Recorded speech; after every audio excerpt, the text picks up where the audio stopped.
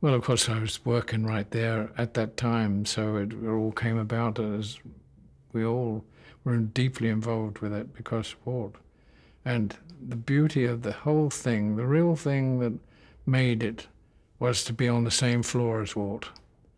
There you would be part of the team that he was working on, and there he would come down. He'd visit us down in our offices and fill us full of excitement because he had a great way of producing from you something that you didn't know you had the talent to do.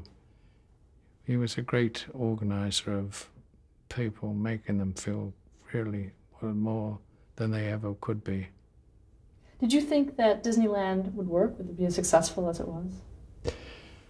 No, I don't think anybody believed that. Did you think it would be a failure?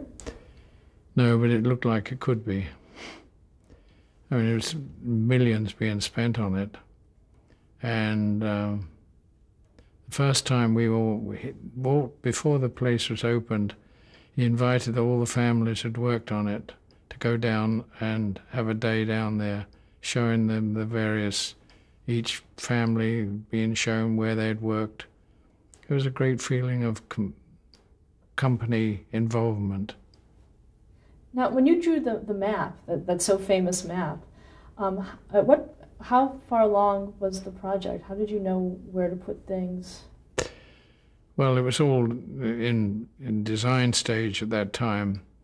And he said, why don't you do a big map? And I found actually a board that during those days they used to have storyboards, which they'd put up little pictures showing how the film was progressing. It was on a board about this tall, about 4 feet by 6 feet.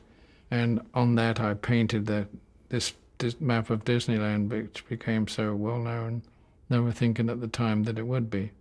Did Walt Disney often look at that map? And he'd be there, and on the show that he had, I think it was a Sunday night, the Disneyland he show? would be standing in front of that map and saying, tonight we're seeing this.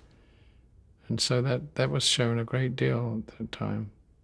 Were you familiar with how Disney intended to use television to help promote the park and vice versa? Well, we all became familiar with it when he proved that he could do it. He was a great innovator.